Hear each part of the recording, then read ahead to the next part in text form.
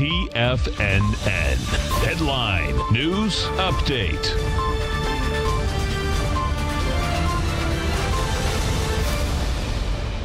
Good morning, everybody. I'm Tommy O'Brien coming to you live from TFNN, 9 a.m. Eastern Time, Friday morning. 30 minutes to go until that opening bell. We got markets in negative territory to kick off Friday action. First trading day of May. S&P's right now negative by 60 points. That's about 2.1%, trading at 2841. You have the NASDAQ off 208 points. That's 2.3% in the red, trading at 8780. The Dow negative 447, 1.8% off at 23,786. And the Russell negative 2.6%, 34 points in the Russell, trading at 1271. The Russell now 100 points given back. Talk about some volatility it's had recently.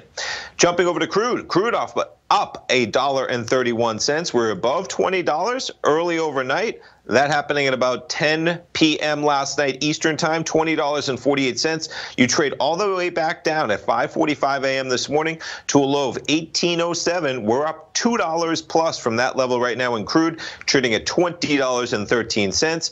You jump things over to gold. Gold off $6 at $16.88. You see yesterday's action in gold trading from $17.30 down to below $1,700. Gold makes it to a low of $16.76 at about 4 a.m. You're currently trading at $16.88. And silver, talk about some volatility, from $15.93 down more than $1 to overnight lows at $14.80. Silver just under $15 at $14.96.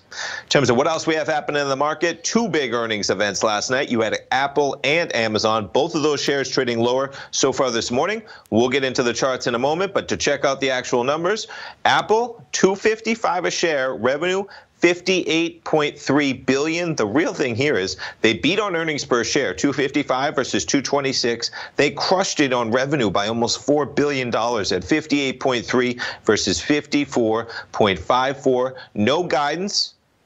That may be the only thing affecting the stock. Maybe not the only thing, but quite a beat. Trading lower so far this morning, though. We'll jump over to the chart in a moment. And Amazon, talk about giving up their profits. They beat on revenue. They miss on earnings. $5.01 a share on earnings, $75.45 billion on revenue. But the $4 billion that they usually make in the second quarter, they're going to spend all of that on the coronavirus pandemic. And as we wrap it up, AMZN, how about down about $125 from where we closed yesterday? There is some action, and Apple shares off about $7 after spiking higher initially to 301. Stay tuned, folks. Larry Pesavento live at 9. I'll be back at 10 o'clock with Tom. Live programming all day at TFNN. Have a great Friday.